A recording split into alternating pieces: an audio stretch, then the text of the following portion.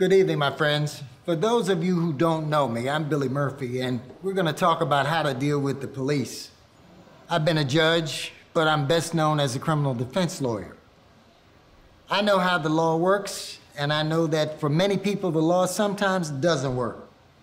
But I'm going to show you how to make the law work for you. I see how the choices my clients make have a massive impact on the outcomes of their police encounters.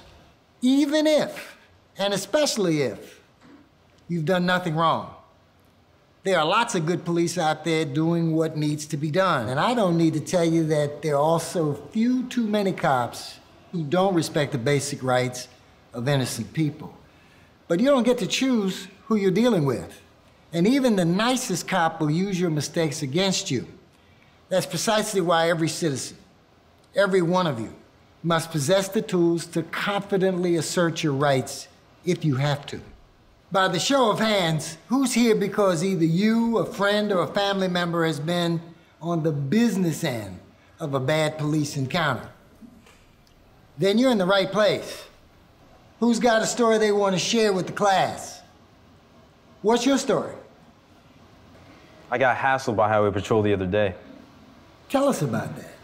When that money talk, the black born here.